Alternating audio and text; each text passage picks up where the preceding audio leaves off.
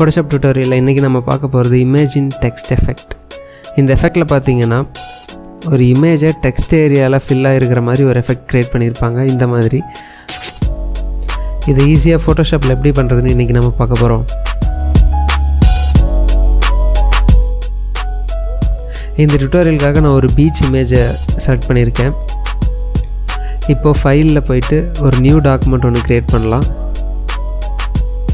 Create பண்ணதுக்கப்புறமா இந்த இமேஜை ட்ராக் பண்ணி இந்த நியூ டாக்குமெண்ட்டுக்குள்ளே விட்டுறேன். இப்போது இதில் பீச்சுன்னு நம்ம எழுத போகிறோம்.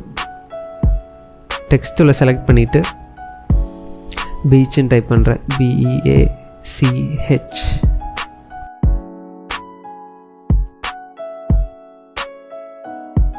இதுக்கு நான் செலக்ட் பண்ணியிருக்கிற ஃபாண்ட் பார்த்தீங்கன்னா இம்பேக்ட்.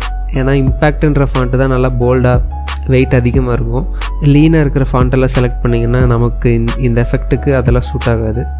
ஸோ நான் இம்பேக்ட் செலக்ட் பண்ணியிருக்கேன். இப்போ இந்த டெக்ஸ்ட் லேயர் அப்படியே ட்ராக் பண்ணி இமேஜ் லேயருக்கு கீழே விட்டுருங்க. இப்போ அது காணாமல் போயிடும். அப்புறமா இந்த இமேஜ் லேயரை செலக்ட் பண்ணிவிட்டு ஆல்ட்டை ப்ரெஸ் பண்ணிவிட்டு மவுஸ் கர்சரை இந்த இமேஜ் லேயருக்கும் இந்த டெக்ஸ்ட் லேயருக்கும் நடுவில் கொண்டு வந்தீங்கன்னா ஒரு ஹேண்ட் சிம்பிள் மாதிரி மாறும். அப்படி மாறும்போது ஒரு கிளிக் பண்ணிங்கன்னா இப்போ உங்களுக்கே தெரியும் இந்த பேக்ரவுண்டில் இருக்க அந்த டெக்ஸ்ட்டில் அப்படியே இந்த இமேஜ் போய் உட்காந்துக்குச்சு.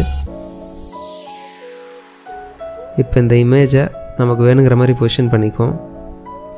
அடுத்ததாக இந்த டெக்ஸ்ட் லேயரை டபுள் கிளிக் பண்ணிங்கன்னா லேயர் ஸ்டைல் பாக்ஸ் பாப்பப் ஆகும்.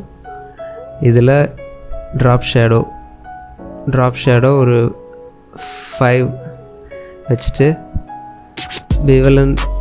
bevel and emboss செலக்ட் பண்ணிவிட்டு ஓகே கொடுத்தீங்கன்னா அந்த டெக்ஸ்ட்டோட டெப்த்து கொஞ்சம் நல்லா கிடைக்கும். இப்போ இந்த பீச்சுன்ற டெக்ஸ்ட்டுக்குள்ளே அந்த இமேஜ் இருக்க மாதிரியான எஃபெக்ட் நம்ம க்ரியேட் பண்ணிட்டோம். இந்த வீடியோ உங்களுக்கு பிடிச்சிருந்தால் லைக் பண்ணுங்கள் அண்ட் என்னோட சேனலுக்கு சப்ஸ்கிரைப் பண்ணுங்கள். திஸ் இஸ் சுபாஷ் சைனிங் ஆஃப். நன்றி, வணக்கம்.